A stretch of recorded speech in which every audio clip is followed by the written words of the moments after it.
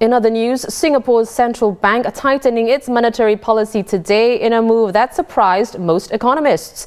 It came as GDP in the third quarter expanded 6.5%, a tad weaker than expectations. As UOB's Barnabas Gan explains, the policy move is aimed at stabilizing prices, keeping inflation in check. What we think is that the surprise decision by what they have done really suggests that policymakers are increasingly cautious of Singapore's inflationary pressures over the medium term. And do note that what they have said is that on the medium term perspective, core inflation is expected to hit to near the 2% handle. So with that in mind, what we do look for is that